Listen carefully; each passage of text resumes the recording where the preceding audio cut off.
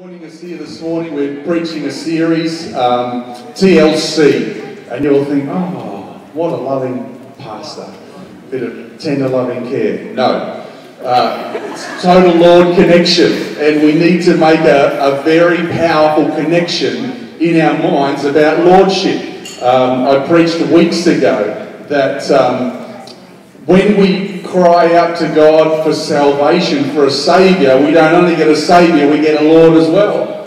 And the word Saviour appears 38 times in the Bible, which is magnificent. And I love it that we have a Saviour. The word Lord appears 8,000 times in the Bible. And so clearly God is trying to communicate something to people all over the world about Lordship and who is Lord. Amen? And so he raised Christ from the dead and gave him a victory over death and sin to prove to us that he's the Lord. And he continues to minister today. And so I want all people, all believers, all Christians, to make a connection in their mind about Lordship. What does it mean to me? The Bible keeps presenting this thing, Lord, Lord, Lord, over and over again. And so we've been preaching a few things. It's such a huge subject. It's mentioned 8,000 times. You could spend the rest of your natural life looking at it. And so we're just trying to start some conversations amongst ourselves about Lordship and what it means. You know, in the Bible, Jesus says, "Why do you call me Lord, Lord, but you do not do what I say?" And I think it's such a challenging... Jesus is sort of like borderline rude a lot of time, isn't he? He's like, why do you do this? And you think, oh, I don't know. You know, but he challenges because it's so important. And, you know, there are a lot of instructions that Jesus gives within Scripture. And we just need to take time to have a look. There's lots of things we're instructed to do. We're instructed to, you know, confess with our mouth and believe in our heart that he is Lord. And that's something that, you know, we as a church are believing for amongst all of our city. You know, that people will come to that place where they're like, Lord, you know, I need you, and come to him. And so he instructs us to be baptized in water. He instructs us to take communion, you know, to nourish and feed ourselves on his memory. And not just the memory of what we read in the Bible, but the memory of what he's doing in our life yesterday and today and all of those things, and to keep connected with him. He instructs us on those things. You know, he gives us very clear instruction on so many different matters. And so we just want to have a look at them this morning. And this morning's message is called Total Lord Takeover. Total Lord Takeover. Everyone say takeover. Wow, say it with a little less enthusiasm for me. Ready? Everyone say takeover. That's better. Jesus wants to actually take over. Takeover is such a hostile word, isn't it? You know, you hear about one company taking over another, or one nation taking over another. It seems like, you know, such a hostile thing, and in some sense I guess it is. Jesus actually wants, you know, for such a full blessing to come into your life, and such a strong health and such a strong vision for everything, that he needs to take over. You know, if my life was left just up to me, I shudder to think, you know, what I'd be doing right now. You know, I can be lazy and selfish, and probably some of you can feel the same way. But once Jesus begins to take over that setting a vision, setting a course, feeding my mind, you know, alerting... What a boring church that must be up there. Alerting my... I hope we don't see smoke come out the windows in a minute. That explains the screaming. And so taking over and just setting the right course, getting us into our right calling. And so I just want to have a look at a few things where we need to, you know, we need to, as God's people, allow the Lord to take over in our world. Is that all right? Yep. A few weeks ago, I gave 10 areas of our world that we need to surrender, you know, or submit to him. So things that we have to give, but this morning I'm speaking about things that we allow the Lord to take over. The first is this, if you're taking notes, our calling. Our calling.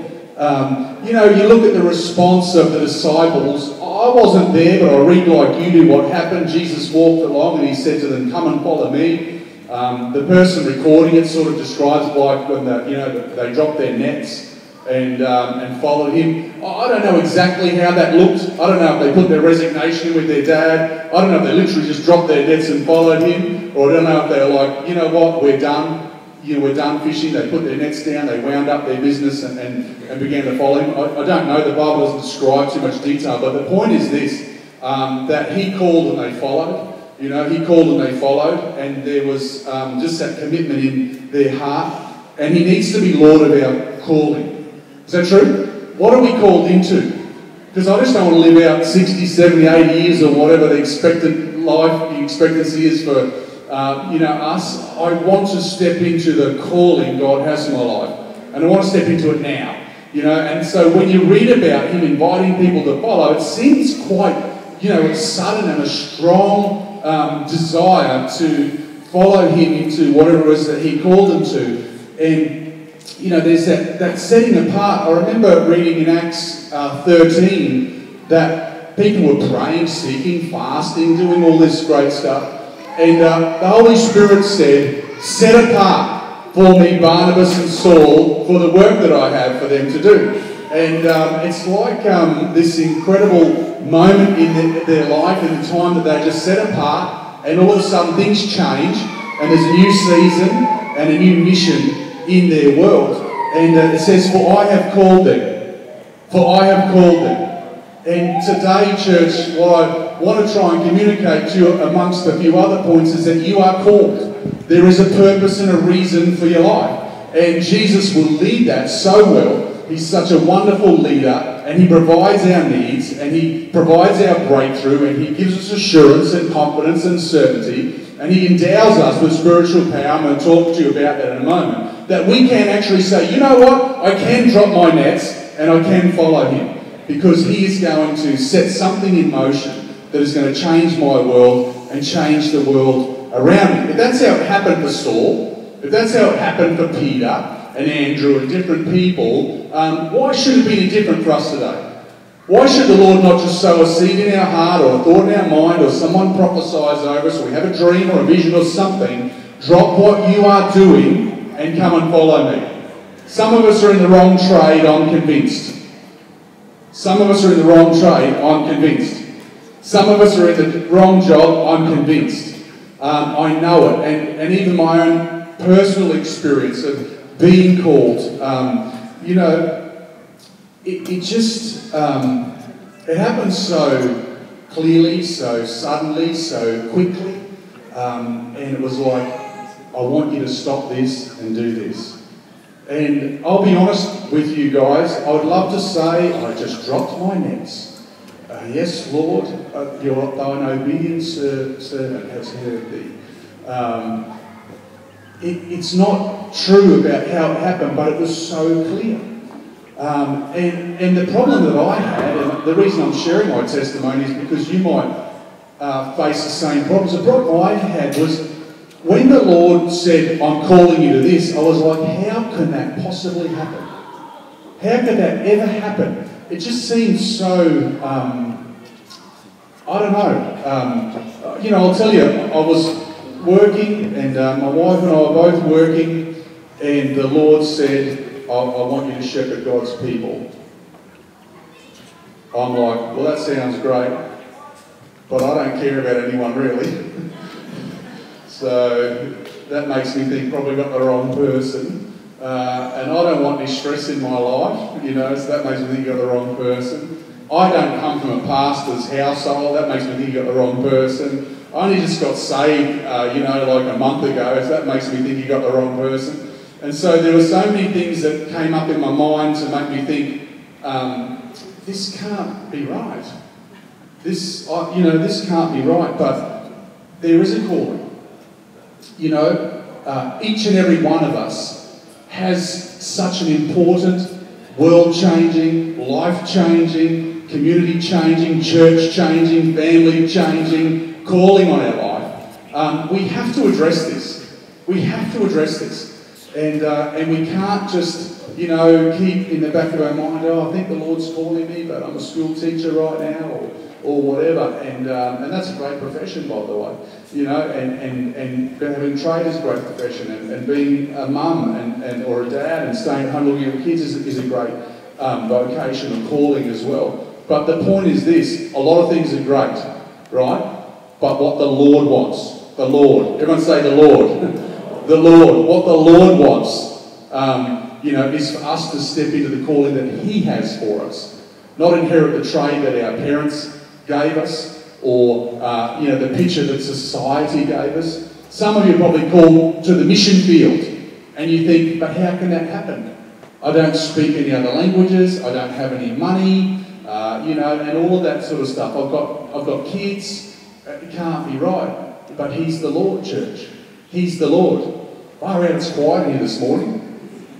I just want you all to be very, very quiet. Come on. Are you with me, church? There are things that the Lord is calling us to. And we need to actually stop and address this situation. I knew this was going to be tough preaching this morning because everyone's in a groove, right? Everybody's in a groove, but I'm raising my kids right now, you know, but I'm just halfway through my apprenticeship right now, but I'm halfway through my studies right now, but I just graduated and got the job of my dreams and all the rest of it. It seems to me that although Jesus cares, He doesn't care. You know, although He cares about you, He doesn't care about the rut that you're stuck in, or the pattern of living that you have, or the life that you inherited from your parents. And so I just think, how rude, coming up to these two guys, they're fishing, they're making a living, they're supporting their parents and everything else. He's like, follow me. And I'm like, man alive. It's brutal. But we've got to address this because He's the Lord.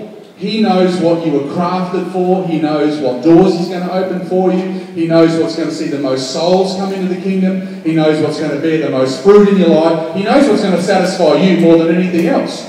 You know, it says man makes his plans, but the Lord directs his path. You know, we think, oh, that'll be a good job. And the Lord says, yeah, well, it isn't a good job, but this will satisfy you like nothing else. And so we've got to learn to deal with that calling. And so even though I was called, I think, man, I don't really care about people that much. I don't know anything about leadership. I don't know much about the Bible. All of these things came up in my head when I was newly saved. But by miracle, not through obedience, I would say, by miracle, I just began to plan and make steps. I put in my resignation. I can't say I dropped my nets and followed Him, but I said to my current employer at the time, I'm leaving in 6 months' time. And they said, what for? And I told them. They were like, yeah, what a great life choice. And other things that I shan't repeat. You know, I started to get prepared. I remember, like, after just a few days, I started to look at where I could study or where I could be trained. You know, I didn't go straight away, but I just, in my mind, I thought, I'm going to be doing this. I need to resign my job. I need to start finding a place to be trained. I found a place to serve. You know, I just stepped out and found a place to serve. And I'll just let me finish the story. Don't think, oh, what a hero, because I'm not trying to be one. But, you know, I just began to pray. If you feel there's a calling on your life, come to the prayer meeting on Tuesday night and just begin to pray with other people about the calling on your life. Because prayer helps you understand how God's going to break through for you. Because if God's calling you to go into business, you know, and to raise a lot of funds, to equip churches and everything else, but you have no money and you have no business skills, that's a hard thing to hear, is it not? That'd be the scariest thing for me if the Lord said, I want you to go into business. I'll be like, oh dear God, I want to go to heaven. I do not want to go through that. But some of you are called to that. And so you just need to begin to seek and pray and also move by faith. You know, and there are things you have to do just moving by faith and all of those things. And so He is the Lord of your calling. It's not okay, in my opinion, to just be a Christian and live your own life. Do what you want to do, be what you want to be. What is okay to say, Lord, I'll follow you. Lord, I'll accept that you want me to become something that I'm not. Lord, I'll accept that you want me to leave the comfort of what I have and to join myself with something else. Lord, I'll accept the fact that I don't know how this can happen, but you're calling me to it. And so I would say to you that with a lot of fear and everything else, and don't be thinking that calling is about working in a church, right? I'm just telling you about my story. And I'm not saying it should be your story, but I was called to pastoral ministry, and you might be called to all types of different things, but it's very important to know in the Lord what it is that you're being prepared for. He's the Lord, and if He's going to have a total takeover, that includes, even if you're in your middle years, right, in a good job, and you think, man, I've got a good run to retirement, the next 15 years I can make a lot of gold and everything will be fine, the Lord says, drop your nets. Drop your nets. You're hating this preaching, aren't you? Drop your nets and follow me. What if God wants to turn you into something? For His glory and for the benefit of those around you. He's the Lord of our calling. And it's a total takeover, church. He calls you, He sets you apart. He's like, oh, Barnabas, Saul, set them apart for me. I'm going to send them on the mission field. It doesn't say what their response was. They said, what? Mission field? No. But it just simply records that's what the Lord's will was. And then we see it being outworked. It doesn't say they loved it. It doesn't say, how responsive they were or whatever else. But what it does say is that the Lord can actually... And you think, how dare you, Jesus? How dare you just interrupt my life and say, oh, stop what you're doing, I'm setting you apart for another cause. You realise that, hey? It's like the most full-on invasive thing ever, but He's the Lord. He's the Lord. He says, I'll rise up this nation, I'll do this in this person's life. He's the Lord. He's the Lord. I'll cut a path through for this person, I'll do something great in this church because He's the Lord. And so there's this incredible, thing in Scripture where I would never have the audacity just to walk up to someone and say, you, leave school, follow me. You'd be like, yay, cheering. But Beck, you've just become a nurse. What if I was like, Beck, you've just done 4 years of arduous, gut-wrenching study while you're raising kids and everything else, and you've finally got a great job as a nurse, now leave it and come and do something else. You'd be like, what is going on? But clearly, this is the Lord. You read it over and over and over again that He just grabs people midstream, whatever they're doing, and says, you stop, something new for you, come and follow me. Is that okay? So I'm preaching to you. You could be a grandparent in this house. You could be retired, because retirement has a look about it too. Amen? Doesn't it? I'm going to say, I'm going to spend my retirement. The Lord might say, you're not going to retire, you're going to get a job again. The Lord might say, you're not going to retire, you're going to start serving in a certain area again. And it's just this powerful capacity of God to just take over our calling. And I just want to leave you with this thought, is that what is He calling you to do? What is He calling you to do? What is He really saying? And we need to be responsive. We need to say, Lord, here I am. Lord, it's okay to be nervous, it's okay to be anxious, it's okay to be unsettled, it's okay to be offended, it's okay to have all those questions, but the point is this: God has a greater plan than any plan that you'll ever come up with. And we need to say, hey, He's Lord of our calling. Second thing I wanted to just start a conversation around this morning in this total Lord takeover. I'm just talking about the fullness. I don't want to live my own life and come to church on the weekend, right? Because that's not fullness. I don't want to do things my way, but then do a few things the Lord asked me. That's not fullness. What the Lord wants is to have full access to your world. And we've got to just begin to think in terms like that. You know what? If I'm in the wrong job, studying the wrong thing, in the wrong church even, what if the Lord wants to take it out of this church and put you in another church? What if that's His will? And so we've got to say, if He's the Lord, if He's really going to be the Lord, if He's the Lord, then I've got to begin to be more active and say, what are you calling me to? And we've got to start getting prepared and moving into that calling. And we've got to be people who drop their nets. In your heart, at least you've got to say, you know what, that it's broken today. The Lord's called me to something new today, and then begin to work that out. Second thing for the total Lord takeover, and this is an invasion that I've had happening in my life since, being saved, is in the area of holiness. In the area of holiness.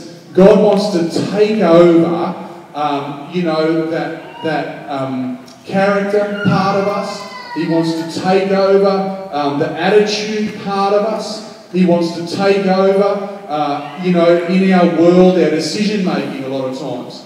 And, you know, when you help in that area, he wants you to be called, but he wants you to be cleaned. Is that good? God wants you to be called, but he wants you to be cleaned. And the thing about allowing God to take over that holiness in your life is that he knows exactly the right way to go about things because he's the Lord.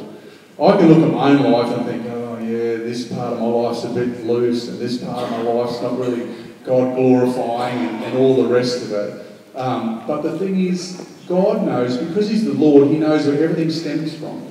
You know that's important, eh? Behaviours are not important to me. I don't care what people's behaviours are. What I'm interested in is how did that behaviour get there in the first place? And the Lord knows. The Lord knows. And some of us could testify that we've had healing in our life where the Lord showed us where something went wrong. Even when we were small children and something got into our world, into our mind, our heart, our attitudes or whatever, and began to take us on a certain journey. And it's important to God. You know, a sin is important to God. Sin destroys people's lives. Sin destroys your life. It destroys those around you. It holds churches back and all those things. And so there needs to not only be a takeover of where is my life headed, my calling, but what should my life look like, my cleansing. And the Bible talks about sanctification and holiness and all of those things. I'm not trying to do a study here this morning. I'm just trying to talk about the fact that we are called to be holy.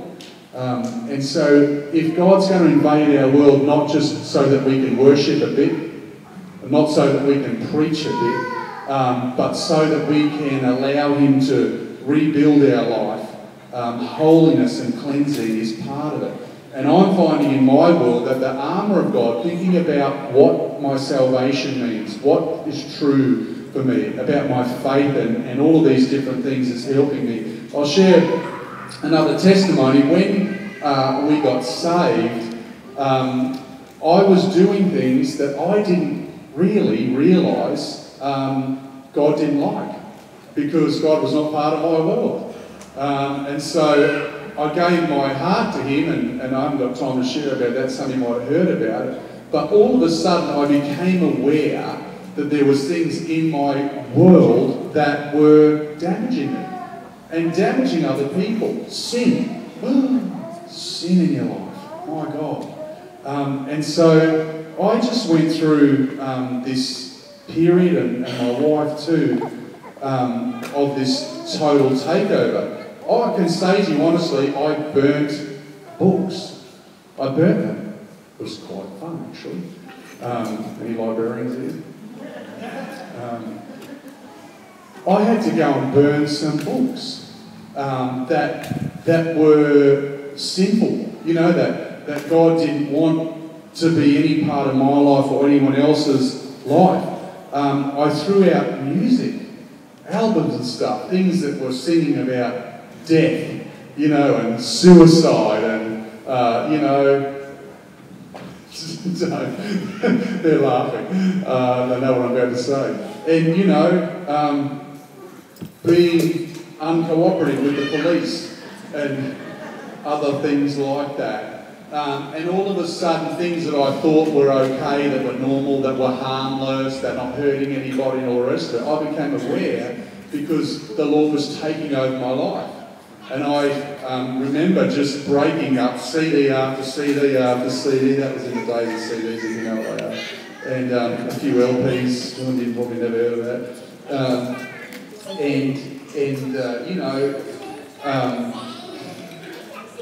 objects. There was things in my house that I had to get out of my house. Pornography, you know, that I had in my world had to be gone. And so the fire was interesting fire. You know, CDs, objects, books, pornography and everything else burning out in the backyard for a while. Alcohol. I remember emptying out alcohol. And, you know, it's okay to drink alcohol. Jesus did it, and the Bible doesn't prohibit that. But for me, alcohol was about getting smashed, on the weekend. Just writing myself off and harming myself. And so for me, so I'm not putting this on to you, but for me, that had to be removed from my life. And so all of a sudden, in an instant, because he's the Lord, all this stuff's getting taken out of the house, burnt, destroyed, emptied out, tipped out and gone, and all the rest of it. And that work hasn't finished. Even this year I'm dealing with stuff in my life that God needs to clean out of my life. But he's the Lord, church. He's the Lord, and so he's okay to do that, right? He knows the way forward. He knows how it got in there. He knows how destructive it is. He knows all that stuff. He knows that it's holding me in bondage. So I'm like, clean me, Lord, this cleansing keep going. And I think sometimes in the life of believers that we believe, but for some reason we think it's okay to harbour things in our life. And it's not okay with the Lord, right? I'm not having a go at you. I'm saying it's not okay with the Lord. And the Lord wants to clean things out of your life. But we're not talking about it enough. We're not talking enough about our calling. If he's the Lord, he should be able to tell me to drop what I'm doing and start something new. Because he's the Lord, amen? And he's the Lord, so if there's something in my life that he doesn't like, that's not good for me, he's okay. He's the Lord. He can say, I'm going to deal with that. You need to stop that. I'm going to save you from that. I'm going to help you with that. I'm going to strengthen you. I'm going to bless you and equip you. And I'm going to do these things because he's the Lord. And, I also remember not only getting rid of all those things, that there are situations that I had caused, right, in my 28 and a half years of living on the planet, that God needed to repair because he's the Lord. And things shouldn't remain as sin and as brokenness. And so I had to go and apologise for some stuff, had to go and make some stuff right. Did I like it? No, I didn't like it. But he's the Lord, right? So it doesn't matter what I like, he's the Lord. I hate that bumper sticker. If you've got it in your car, here in the car park, go and peel it off. That says, God said it, I believe it, that settles it. Have you seen that bumper sticker before? God said it, I believe it, that settles it. What a lie that sticker is. It should just say, God said it, that settles it. It doesn't say, I believe it. It doesn't matter what you believe, right? The Lord said it. Well, if I believe it, that'll be right. And it's not the way. It doesn't matter. A lot of times we think, oh yeah, I know that the Lord doesn't want me to do this, but I really believe, yada, yada, yada, yada, that it's okay, blah, blah, blah, blah, blah, and all the rest of it. It's not okay. He's the Lord. The Lord said it, that settles it. Doesn't matter what you believe. And so I know obviously there's a gap there where we have to understand those things, but so many times I think as believers we manage to work out why things are okay and they're not okay. The Lord knows what is good for you, and if the Lord says, I want you to stop something, then that settles it. Amen? It doesn't matter about, I just need to work that through. How's it all going to work? What, is it really that bad? And all that sort of stuff. And so I'm learning more and more just to allow God to cleanse me. And sometimes I don't even really understand why I'm needing to be cleaned up in an area of my life. But the Lord is saying, that's what I'm doing. I'm like, okay. And it becomes clear to me afterwards. You do a lot of damage to yourself and other people. And it can be sad looking back at your life and seeing the problems that you've caused for yourself and other people. But I use the word lucky. Lucky God is such a great healer. Amen? Lucky God is such a great healer. And when we give those things to him, when we're like, Lord, you can cleanse me, you can heal me, you can change me, you can do all those things, it's such a blessed place to be in, to realise that you're being unburdened by the Lord. I love the Lord. He knows the exact place you should be, what your calling is, and he knows exactly how he wants you to be. And your holiness probably looks different to my holiness and all that stuff, and I get that we're on different journeys, but I really love that. I want to finish, and I'm going to have an altar call, and if you got our text out last night, I did say that to you. He's Lord of our calling, and you could preach for a month on calling, right? But I'm just mentioning it today. so you can discuss it yourself and all the rest of it. What is my calling? What was I made for? What are the good works that God has me doing this season? Am I in the right job? Am I in the right church? Am I in the right place? Am I with the right people? Am I on the right team? You know, what am I called? Do I need to quit some stuff? Do I need to move out of some stuff? What's my calling? And I think a lot of Christians get very frustrated around that area about what they should be doing. But the bottom line is this, that Jesus is a very clear communicator, and you just have to drop your nets. You just have to put down what it is that you're doing and go and follow him. Second of all, not only is he Lord of calling, he's the Lord of cleansing. God wants to make you a healthier, more whole version of who you are. Amen? And if you think holiness, I'm sick of hearing messages on holiness or whatever, I've got to say this. Who's attracted to Jesus?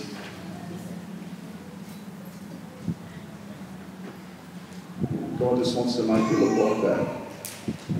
And while we're all attracted to Jesus, that's kind of like the finished product. Can I describe it like that? That's what it looks like when God invades a life. That's what we will become when we allow him to cleanse us. So we all love the look of Jesus. We just hate talking about holiness, right? We all love the life of Jesus. We just hate addressing our stuff.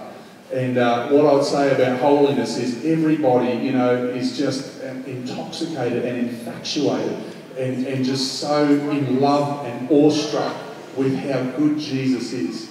But what you're looking at is a finished product.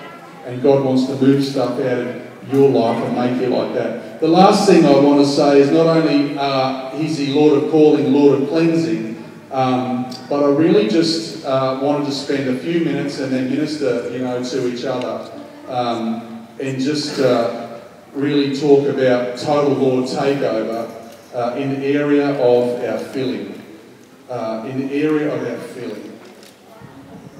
There is a baptism that I want to talk to you about this morning for just a little bit.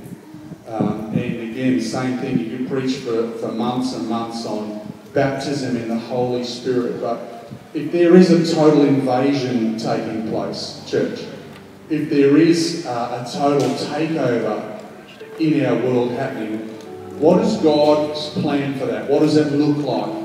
And clearly within Scripture described to us is this great day at Pentecost where a filling came into the lives of people and it changed them and some things manifest and they went from being weak to bold and they went from hiding to being public and they went from being without any real power to being able to exercise authority and power. There was a huge change that took place in their lives on that day.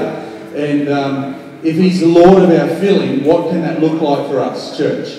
And we're not talking about it enough, about fullness and being filled and how we can get filled and how God wants to fill us with the power of his Holy Spirit. And there's a lot of doctrines and theology out there, and I'm not doing a study on it this morning. And I know full well that people have their own views on all this stuff, and that's fine. You're my brother, you're my sister, we love each other and all that stuff. But the point is that I want to address feeling this morning.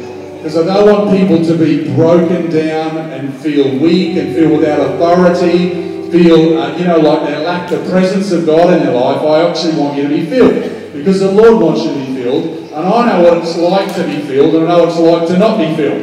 And one is great and the other isn't. But for some reason, we have a thing in our humanness that settles for second best. And last week I preached, as best as I could, about, walking in the level that God has for us. Lordship. God has decided and desired something for your life. Why walk underneath it when we can walk in it?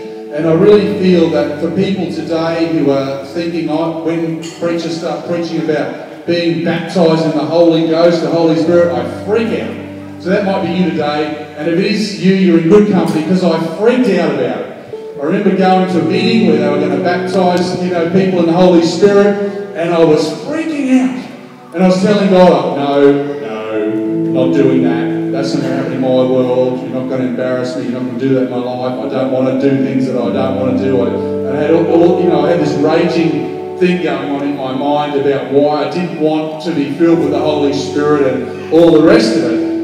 For probably no real reason, but that it's just fear because it's something I don't know. It's something new. Who fears things new? You know, who just moves to another country and goes, oh, they'll cruise? You know, you have anxiety. And being filled with the Holy Spirit can sometimes bring an anxiety into people's world. But God not only wants you to be called and cleaned, He wants you to be filled. And He wants you to know His presence. He wants you to fill your language up so that you can worship and edify yourself and other people in the church and communicate to God in more divine ways than what you've already known. He wants to give you an increase, but it's new, right? So what's that going to be like? You know, to be able to have power in certain situations and circumstances, to see how God can unlock miracle-working power is new, and it's frightening. And it can make us anxious. But I don't care. I don't care if leaving your job and being called to something new makes you anxious. Because I care about you, but He's the Lord. He's the Lord. You're not the Lord, He's the Lord. And I just want to make that, you know, point as clear as I can. I don't care how many bad habits and addictions and everything else you have. God wants to cleanse you because He's the Lord. And so is it going to be painful? Yes, it's going to be painful. Is it nice having your sin dealt with? No, it's not nice. But He's the Lord, right? And we want to look like Jesus. We want to walk like Jesus. And He is living in us. But there are things that we need to give over to Him. John the Baptist came and he baptized people in water. There was a bit of a revival going on and people were getting ready. And he was dunking them in the water. But his message was, after my time is finished, one is coming who's greater than me, and He will baptize you in the Holy Spirit and in fire.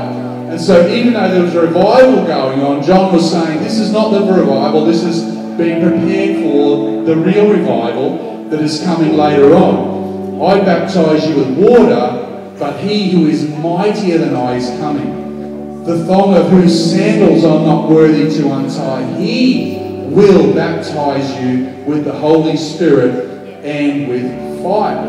And so John sort of began this work of dealing with people. He immersed them in water. John drenched them in water.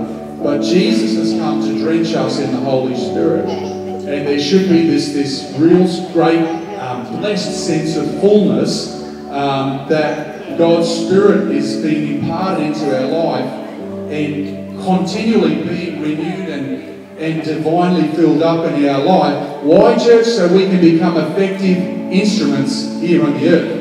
And so you might be called and cleaned, but there is definitely described in the Bible an experience where the Spirit of God becomes in your life, or resides in your life, and all of a sudden they become effective. And some people argue, and I'm not getting into Bible study this morning, that when we get born again, when we get saved, and we get the Spirit. And Paul does talk about that. He says, when you were born again or reborn, you were all baptized into the one family, the one Spirit, Jew, Greek, slave free, and he goes on to describe it. But I'm personally still convinced that Luke is describing something different on the day of Pentecost to what Paul is describing in his writings on there. And so I believe there is a distinct and very needful feeling. And what Luke's talking about is not the same thing as being born again or united with Christ. You know, that work that the Holy Spirit does when we're converted. Luke is talking about something that creates empowerment, something that gives us divine power. Paul wrote this, "For by one Spirit you were all baptized into one body, Jews and Greeks, slaves or free." And the context is talking about being united with Christ. And I believe that. When you become united with Jesus, saved, you have the Spirit. You get the Spirit. But let me just throw this out there.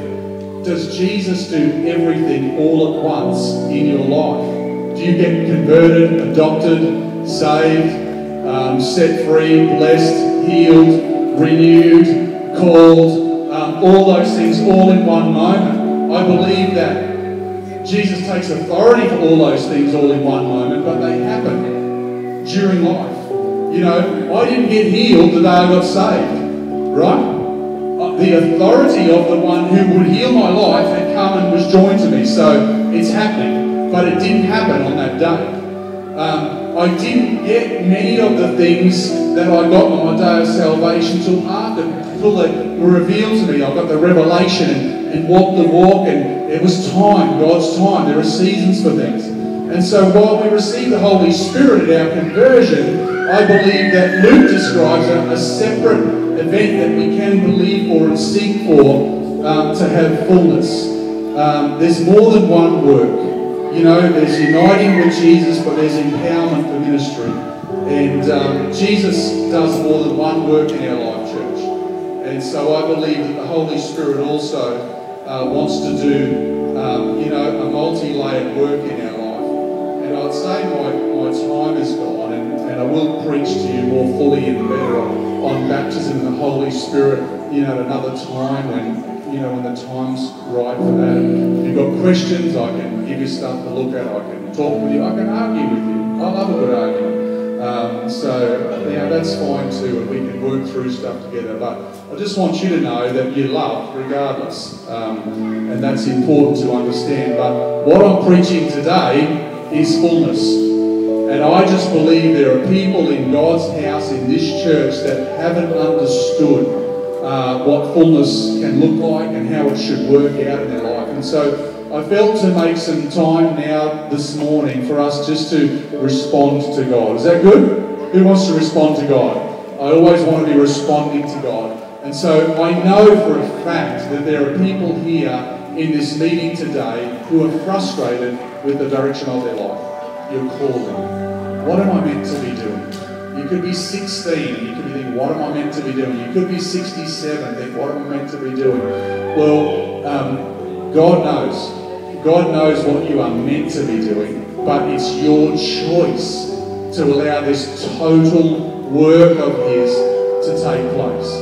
God knows what you are doing, but it's you get to choose.